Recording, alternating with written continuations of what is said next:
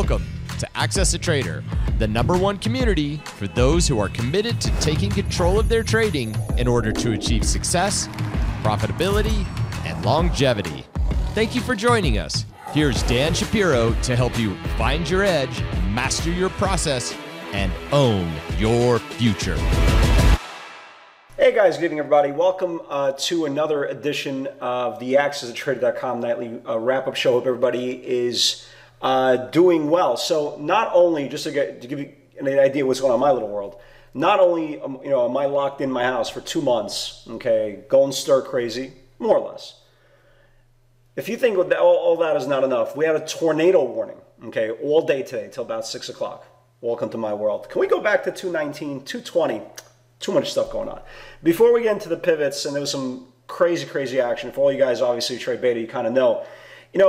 Again, almost 21 years, and I always say I'm always learning, right? I'm always learning, and most of the times I won't be surprised. Okay, there's nothing really, anything out there that can shock me. But today's day was something that I've never really seen before, where I just don't remember seeing it in a very long time. And if you look at today's day, okay, you saw most of the day, the Dow was down 500 points, led by the declines of Boeing and Caterpillar. That wasn't a big deal, right? It wasn't a big deal whatsoever because, again, markets go up, markets go down. It wasn't even the idea of beta was super strong versus the Dow that you couldn't even make an argument if the market was down or up today. Again, you could, depending on what you were trading, you can make a very strong case that the market was really up. It felt at one point like the market was up 30,000 points today, okay? That wasn't the crazy part, okay? Goldman Sachs came out today. One of the analysts believes that the bottom is in. Okay, great. That's their opinion. That's not what surprised me. Deaths in Italy, okay? This is a very important point. Fewest cases in Italy since April 7th with the coronavirus. Check. That was good. Horrific numbers, again, still coming out of New York. We've topped, the 10,000 deaths time. Again, that's not really surprising. What's surprising about today's session of what happened, okay, actually when these pivots confirmed, right, second entry, all that good stuff. Usually when you see a strong stock, right, like for example, when you see Tesla, and again, we'll get to all the pivots in a second, but usually when you see Tesla strong or Netflix strong or Amazon strong, you're going to have usually a move of your opening range high, a retrace, confirmation opening range high, puts in a new candle, retraces back, runs a little more, retraces back, runs a little more, takes out the high, closes strong, right? That's a very strong day. What I saw today, I don't remember ever seeing, okay? Since I've been trading pivots now for about 8.5 years, I never remembered a day, or I don't remember a day that I saw a stock break out and never test, okay? Never back test to a rising support. I've never seen that. And when you look at today, for example, the action, again, we'll get to the individual pivots in a second, but when you look at the individual action today in Tesla, okay, now you see, now the line comes perfectly. But when we were watching it, okay, I noticed there was no back test for the exception of the first initial move. This is like at what, 9:40 in the morning, 10 minutes into the open. They didn't get another test of a rising support for the rest of the day. Just think about that. It basically went straight up, okay? There wasn't a downtick into rising support. If you look at Amazon, right? If you look at Amazon, the same thing, right? This is the big pivot here. We talk about that in a second. And it just went straight up. I mean, literally straight up. And on a side note, does anybody not think that Amazon's going to take out the 52-week high tomorrow? Just saying. If you look at Netflix, right? If you look at Netflix, the same thing, okay? It gapped up, got above this range, took out that 84 area that we were talking about macro. There wasn't a downtick into rising support. And the most amazing part is when you go back, okay, a year from now, 2 years from now, 5 years from now, okay, when we look back at the horrific, okay, cases of the coronavirus, the people who died, okay, the businesses, unfortunately, that didn't survive and didn't reopen. Again, if we could go back into a time capsule, if you look back from the trading aspect and you look at, and this is why, again, why we trade beta. Again, 90% of my trades are going to be the same 9-10 stocks. When you look at these stocks, they're either at all-time highs, okay, or about to get there, which is the most amazing part. And this is why we say that there's nothing close to the beta world, okay? When they go, they go. When they go down like a house of bricks. So they're the greatest two-way instruments you can possibly come across, especially if you're an intraday trader. Okay, if you're an options trader, it's a whole different story. Big aggressive bets we saw Thursday into Friday on Tesla. Were they wrong? Were they not uncertain? One of the biggest moves I've seen in a very, very long time. Amazon today looked like today was the last day ever to buy Amazon shares. That's what it looked like. It looked like literally at one point, Amazon was getting so aggressive at one point that it felt like there was going to be an announcement say, Amazon shoppers, this is literally the last day for you to buy stocks ever. Ever. Right? This is the last day. Or we're going private, right? It's just so amazing. I mean, Netflix today looked like, they were going to get bought out by anybody at any given point. So this was an incredible day for experiencing something new. Okay, when you look at a bad macro environment, that's what we are right now, and you're covered with great price action off of bad macro news, that's a very, very bullish thing. When you see a staircase to heaven, people use that terminology all the time, when you see an absolute staircase to heaven without a downtick into rising support, that's epic. Okay, that's absolutely epic. And again, guys, congratulations. I know a lot of you guys did incredibly, incredibly well today. It's ever since last week when I kind of turned off my humanity to kind of stop thinking what's going to happen next. Again, everybody's thought process is, well, we have to test the lows. We have to test the lows. We have to test the lows. Still waiting, right? Still waiting. So ever since I kind of stopped thinking of what should happen and started thinking that anything could happen, my mind's been completely clear. I've been just waiting for these channels and seeing the market pretty well. The pivots have been incredibly aggressive. And the most important part is my sanity's in place. And again, you can't get back your sanity. I'm working out more. Today, it was hurricane, tornado / end of the world here in New Jersey. I went on the elliptic machine. So mentally, I'm well. Mentally, I'm well. Physically, I'm well. I'm seeing the market well. And now the most important part is for us to kind of push forward as a global universe of people. And hopefully this damn thing will be over in this lifetime or the next, or at least sooner. So macro-wise, boy, oh boy. And after the close, and by the way, if after the close, if that wasn't enough, Roku comes out, and this is one of my better plays for tomorrow. I said, well, I like this 96.80, 97. As soon as I tweeted this out on the private Twitter feed, this thing guided higher. So we'll remove that price. So going into tomorrow, here where the cues are, and this is very, very important. This is a long, long channel going back to the 7th. Today's the 13th. So you're talking about a week worth of action on the cues. Tomorrow, I think they have to reclaim this 50-day, there's a 150-day moving average, okay? I don't know if a lot of people use the 150-day moving average. I do. I think they need to reclaim this 203.5, 204 level, because if that happens, then we go to the 50-day, roughly the 206. So tomorrow, very, very important level. If things do gap up tomorrow and they get rejected off this 150-day moving average, we're going to have to start looking for kind of lower lows. But I think tomorrow, and again, I think Amazon, Tesla, Netflix, first of all, I was about to say, anything red to green. Tesla's up another 20 after the close. Amazon's up another, 20 after the close. So ridiculous, absolutely ridiculous rocket ships. But any weakness, right? Any dips tomorrow into the 60-minute support, those names have to be bought, right? Netflix has to be bought.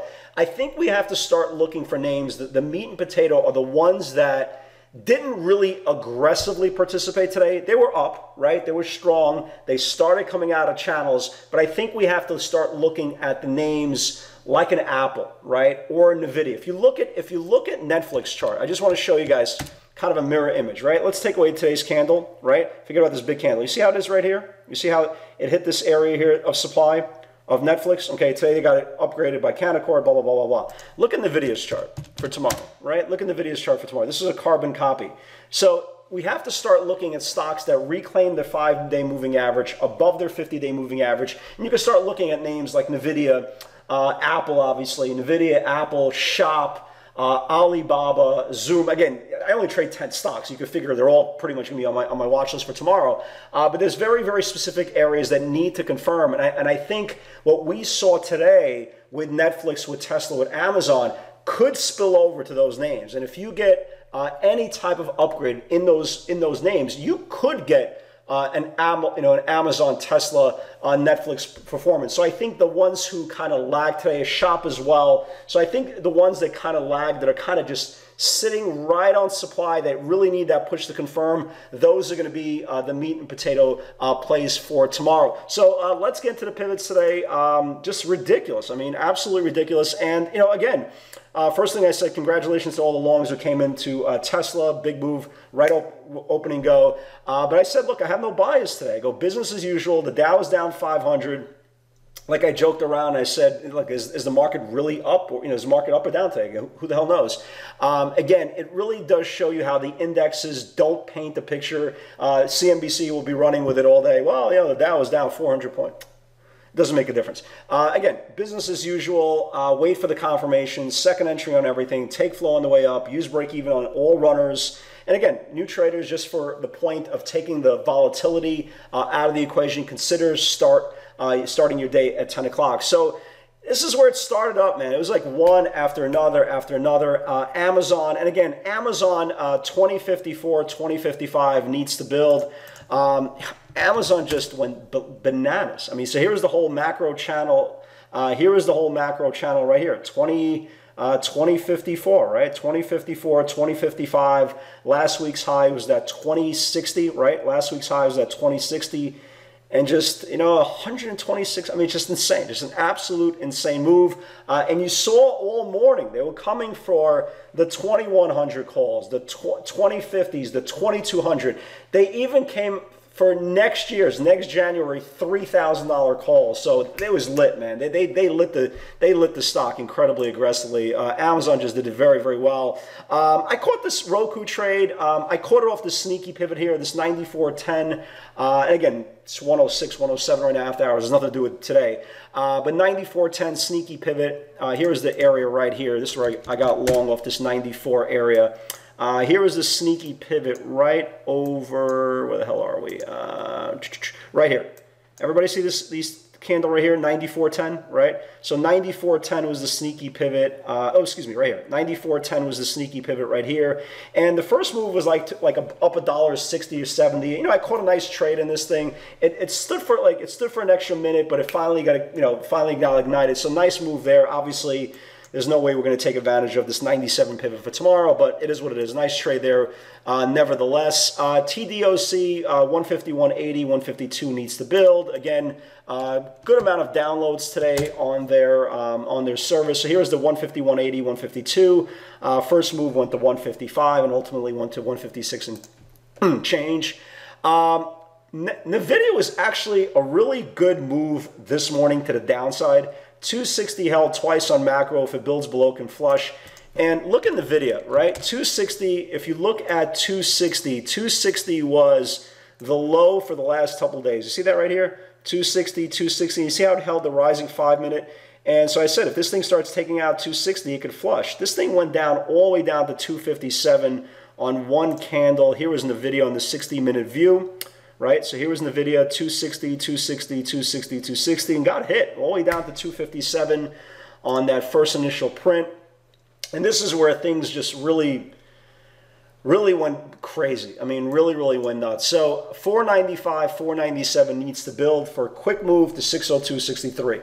And it did that perfectly, right? I caught the trade perfectly, right? My highest sale for that initial move was like 602.50s, okay? And it stopped at 604 and came in like $11. So I was like, wow, great move. It cost $6, $7 in a couple of minutes. It was fantastic, right? Everything was fantastic.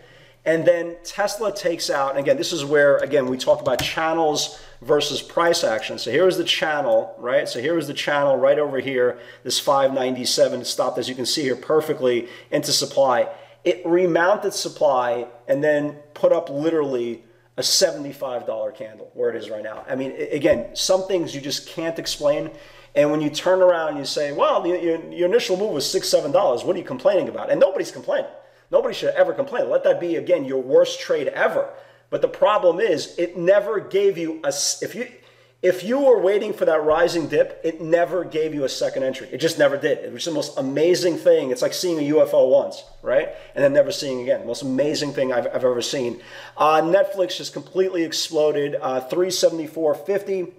375 needs to build, and Netflix went Netflix, right? So Netflix, here is the build right here over this 374.5, 375. Took out last week's high of 385 and just went absolutely bananas. Obviously, dip went to 401. Just huge move on that. As you can see, beta went nuts. Beta went completely nuts. Take on the way up. Amazon, take on the way up. I still like this TAL. For all you guys who, if you guys, they did some Chinese accounting thing. Look how many times it's held 50. It held 50 again today. But look at this. 1, 2, 3, 4, 5, 6 times. Guys, send an alert on this TAL. Eventually, if this thing starts losing 50, it's going to get nailed. I don't know what it is, if it's ever going to do it, but this thing eventually starts building below 50, it's going to get killed. Roku, again, nice move on Roku. I was pretty happy about that as well. Yeah, I mean, Netflix went bananas. And I started saying, oh, wow, look at these moves. I mean, just look at these moves. They're absolutely insane. And that's what it was. It was today's theme. It was absolutely insane. You couldn't describe why or how, or just insane moves. Again, best stock ever. And this was all, and again, keep this in mind, all these moves were in the first like 40 minutes of trading. And at that point, it was like literally a 10:15, 10:20. I turn around, I go, does it really even matter what happens after the rest of the day, especially after these first moves? You would never, if you told me Amazon's going to go up another 100 after, right? Tesla's going to go up another 60 after. You learn something new every single day. I actually messed up NVIDIA. I actually really messed up NVIDIA. And you can turn around and say, wow, what's wrong with this pivot? Nothing was wrong with this pivot. I messed it up. 264 pivot, I took the second entry, just wasn't strong, okay, it wasn't strong, and my read was fine, okay, my read was fine.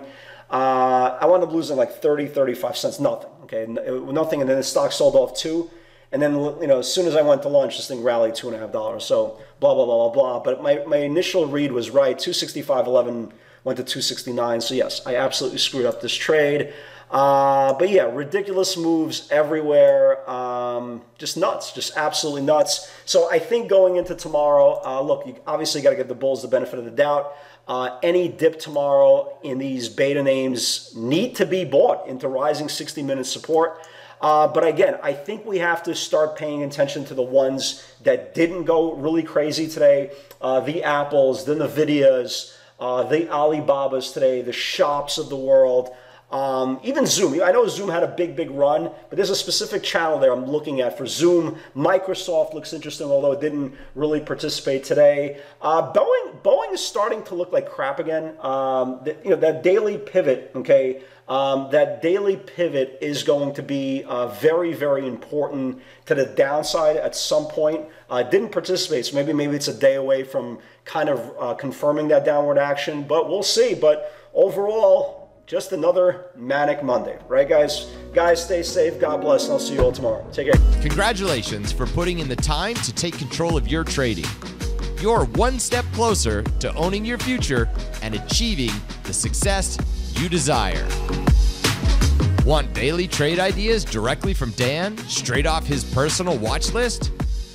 Unlock our free PS60 Vault, where you'll get nightly updates on pivot opportunities we're watching for the next day's session. Click the link in the description to get started today.